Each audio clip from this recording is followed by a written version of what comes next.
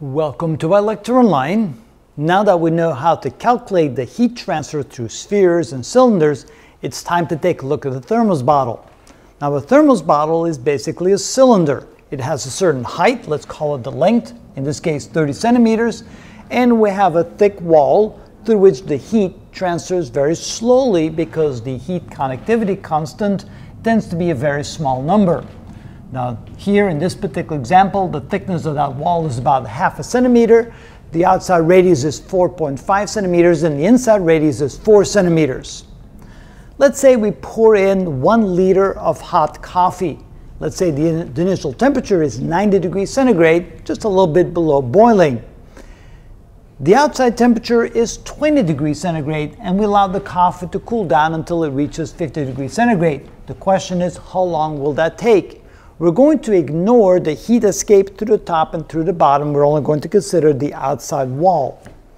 The equation that we have, that we've derived in the past, was that it's equal to the heat conductivity, or the heat transfer through the wall is equal to the difference in the temperature divided by the natural log of B over A over 2 pi KL. Basically, this quantity right here is what we call the heat resistance of that cylindrical shape.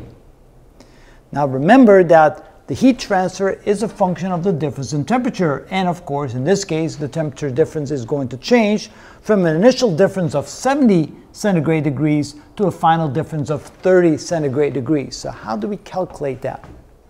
Well, what we're going to do here is to make things a little bit simpler is we're going to write this equation as follows. We're going to write as Q dot is equal to some constant, let's call it K, times delta T.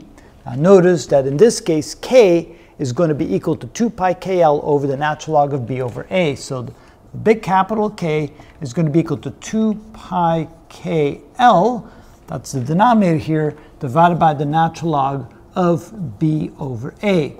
So we just take this whole thing, write as K times delta T. If we take the inverse of that, we get that capital K. So what we're going to do now is we're going to take this equation and write it as follows up here. So we have dq dt is equal to some constant capital K, which is equal to this right here, and those are all constants, times delta T. And of course what we can do is we can take T minus, well, since the outside temperature is 20 degrees, we could go T minus 20, but to make things simpler, we can simply say that we're looking for the delta temperature, and let's, for simplicity, write that as 0 degrees. So it doesn't matter if we write the outside temperature 0 degrees, then the T initial will be 70 and the T final will be 30, so it makes no difference. So that means that our equation dq dt can now be written as K times T.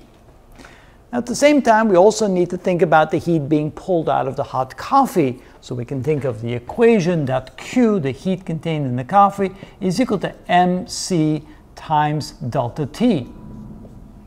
And of course, in this case again, delta T can be considered simply the difference between T and 0, so we can write T again. And now, if we take the differential of that, we can say that dq is equal to mc times dt. So now, if we replace the dq here by what this is equal to, then the equation here becomes mc dt divided by d time, so this is temperature, this is time, is equal to K times T. All right, so now what I want to do is I want to separate the variables here, and we're going to write dt over T is equal to K divided by mc times dt. So now we have the temperature on the left side, the time on the right side, so we can integrate this and we can integrate this. And so let's see, coming up here, because I'm kind of out of room down there, so that means on the left side we end up with the natural log of time, of temperature, and of course we're going to go from, well, in this case, we only care about the delta T, not the temperature, but the delta T, which drives the heat flow through the thermos bottle.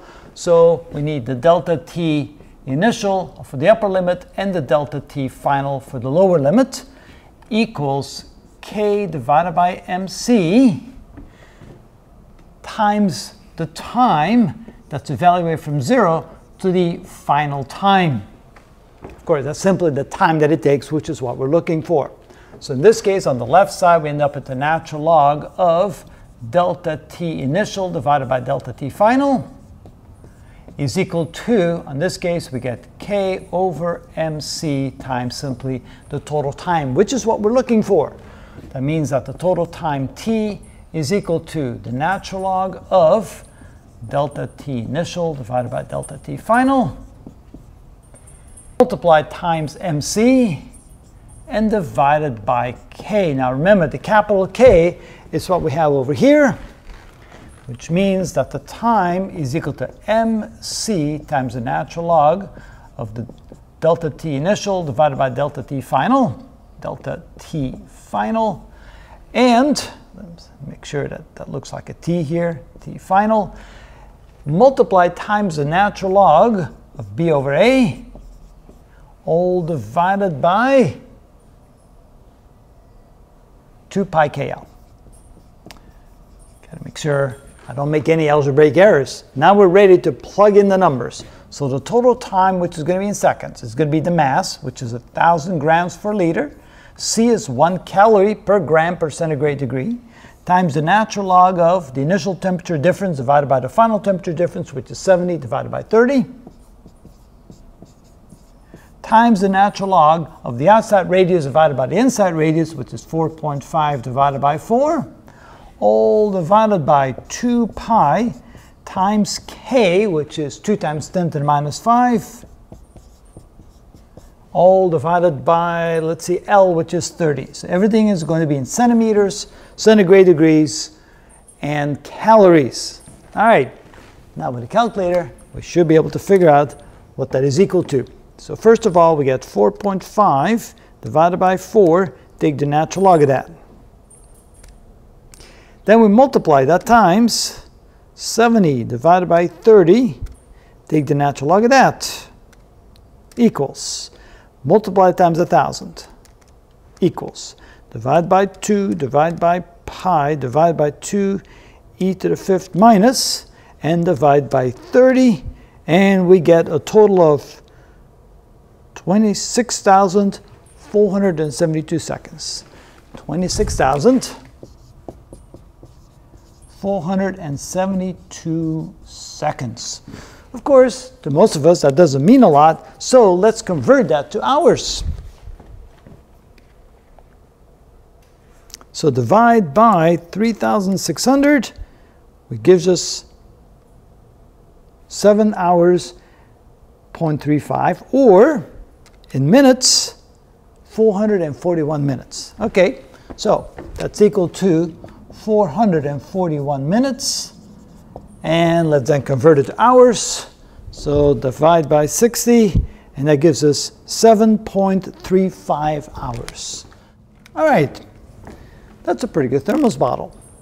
But have you ever noticed with thermos bottles, when you put a hot liquid in there, it seems to cool down faster than when you put a cold liquid in there and that cold liquid heating up? Why is that? Why does the hot liquid in the thermos bottle cool down more quickly than a cool liquid heats up? Well, it's all about the difference in the temperature. Notice that the driver, the time that it takes, depends on the difference in the temperature. If the temperature difference is very small, the heat flow will be very slow and the time will be greater.